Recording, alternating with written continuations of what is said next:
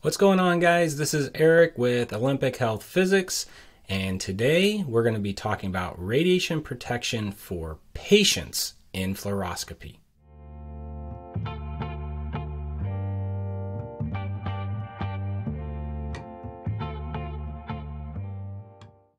So in this video, we're going to be talking about the IAEA's 10 pearls for radiation protection of patients in fluoroscopy.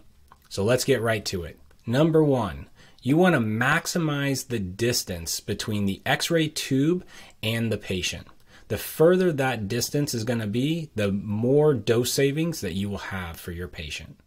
Number two, you want to minimize the distance between the patient and the image intensifier. So you want the image intensifier really close to the patient, and that's going to serve to also reduce the radiation dose to the patient. Number three, minimize fluoroscopy time. You want to minimize the amount of beam on time that you have.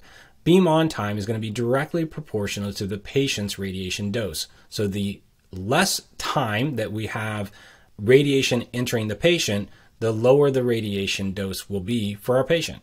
Number four, check the settings on your machine and make sure that you're using pulsed fluoroscopy with the lowest frame rate that you can use to give you the image quality that's going to be acceptable for whatever task that you're doing fluoro for.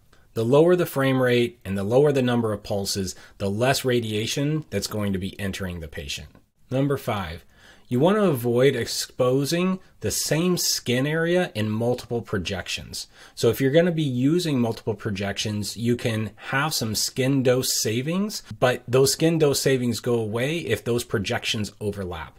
So you want to try to prevent overlapping of the useful beam when you're using multiple projections. Number six, this is more something to just be aware of, that larger patients or thicker body parts are going to require more radiation dose in order to penetrate the patient and provide an adequate image. So be aware that if you're imaging larger body parts or larger patients, that the entrance skin exposure to the patient is going to likely be much higher than what it would be for an average size patient.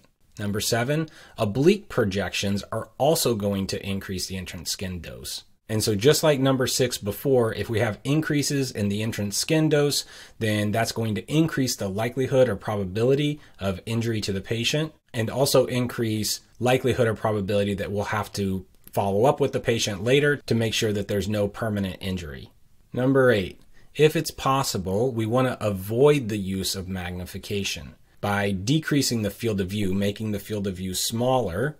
That's going to increase our radiation dose by a factor of 4. So we want to make sure that we are not magnifying in on a particular area if we don't need to.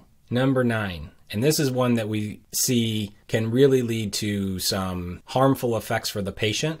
We want to minimize the number of frames and cine runs that we do during the procedure. We want to keep those cine runs to a clinically acceptable level, and we want to take advantage of last image hold capabilities of the equipment instead of using cine images whenever possible.